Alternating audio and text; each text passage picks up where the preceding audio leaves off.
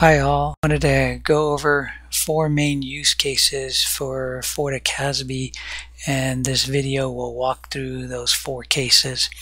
They are risk management in looking into the security posture, visibility of risks, trends and events, user insights and behaviors. Second is threat detection and response, detecting threats and behavior anomalies that are alerted via policies that you configure. Third is data protection, security and compliance, so scanning for sensitive and malicious files, prevent data breaches, and then again using predefined compliance policies to report on those. Last is shadow IT visibility or discovery.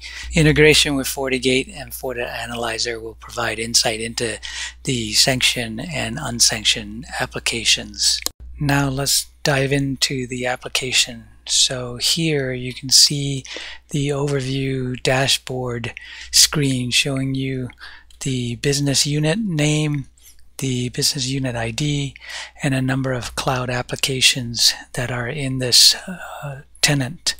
So here you can see all the applications that are supported, from Office 365 to WebEx Teams, and then on the bottom is the alert overview and activity overview, and by default it shows you the last 7 days. You can go all the way to last 90 days or customize the view if you want.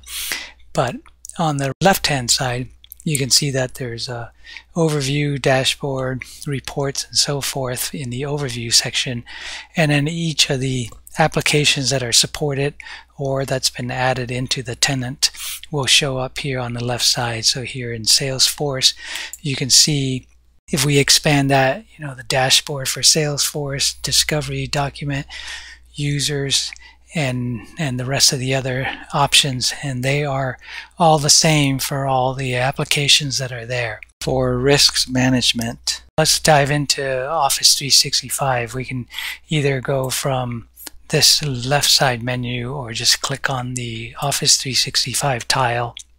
We'll expand it to the last 90 days to see all the relevant data. Here, with all the populated data, you can see overall alerts, policy overview, what's been violated, and so forth. So for our first use case, right, which is risk management, visibility into risk trends and so forth. So right here we can see the high risk files that are being uploaded or downloaded, risky users, and then risky activities as well. Let's take a look at one of the risky activities, right, like upload a file. So we'll click on that link and it takes you over to the alerts overview listing all the alert types.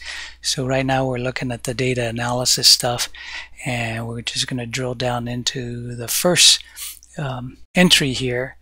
If we expand it, you can see more detail of, again, alert type, the alert ID, the object, what the activity type was. This was a upload file.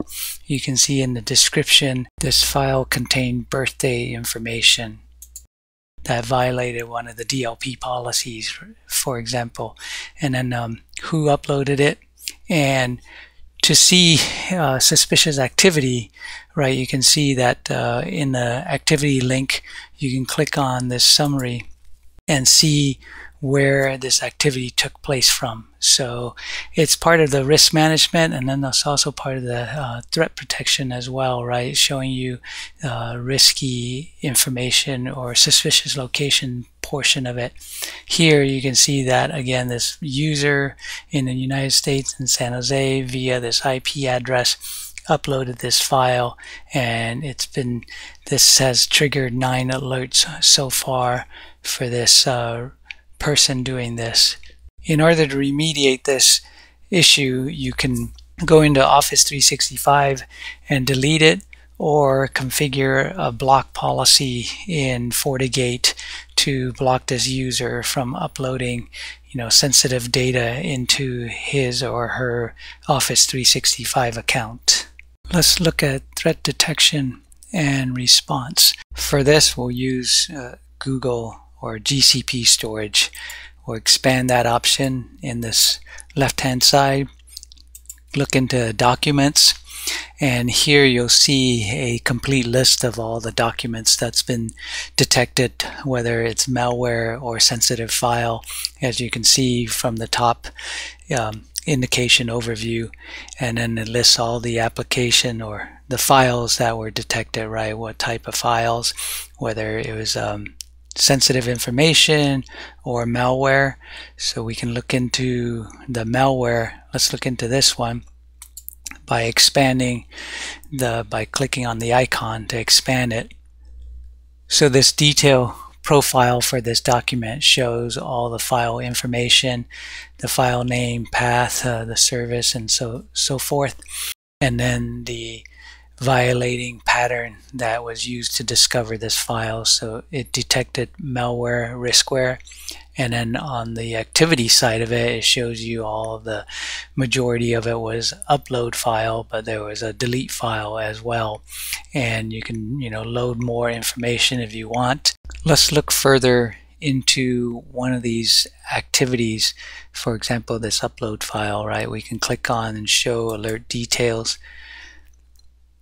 and then expand this information, and again you can see all the relevant data that's there, especially where you can also see the activity link and seeing where this was uploaded from by clicking again on that activity link provided. And here it's you can see that the relevant data is displayed again for the region of the country or city IP address. You can exclude or include specific regions. So if you want to block out China, you can, or Russia in the setup. Right now this is just a test account, so it's allowing upload location from anywhere. Malware detection is based on a policy configuration. So in this policy, there's default list of pre-configured DLP policies, but there's also this ransomware equip file detection or AV scan, which is what the previous malware that we just looked at, the riskware, it was based on an AV scan. So in order, if you want to look at that policy, you can in the policy data analysis section and see more details of what this policy consists of. So in order to remediate this, you can again go to your GCP storage and delete this file, or if you have FortiCWP deployed to monitor your storage buckets, you can utilize that to remediate that way as well, to remove this ransomware file or riskware file from the GCP account. Next is data security and compliance. Go to this Google Workspace application and then click on users. So this will show you all the users having access, having accounts in Google Workspace. And here's a list of the users that are there and what they've been doing from a sensitive file perspective, sharing it, and then also uploading it as well. So here you can see this user. We can click into this little icon on the right hand side to drill further down into getting more information of activities. As you can see on the right hand side, it lists all the activities that this user has performed, from uploading files, creating files, deleting files, and then here are all the files that he or she have accessed, right? So we can drill down into a specific activity here. So for example, file deletion, right? We can click on this and show more details in this alert, and you can see that again we get back to the alerts overview page. You can see threat protection, compliance as well. So there's a sensitive file and a suspicious location as well. Again, expanding on this, you can see where the activity, why the policy was violated due to sensitive files, and again you can see, clicking on the activity link, where that took place in the world, and seeing that again, this is this user, United States, Sunnyvale, for this account. So you can also create a custom policy for threat protection, right? Again, here is a default policies that are available. Here are the policies from the sensitive file policy, suspicious time, suspicious location that we have looked at as well in the past. And for sensitive data, you can expand it and then put in what kind of information or description and so forth.